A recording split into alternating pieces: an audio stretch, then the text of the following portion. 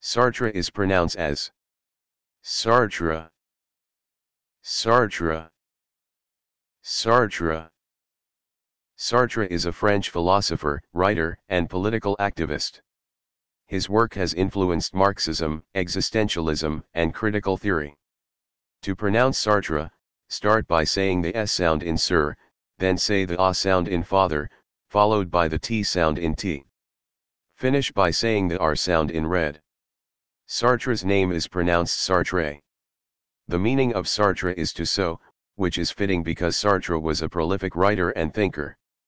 His work often deals with the human experience, and he is considered one of the most important philosophers of the 20th century.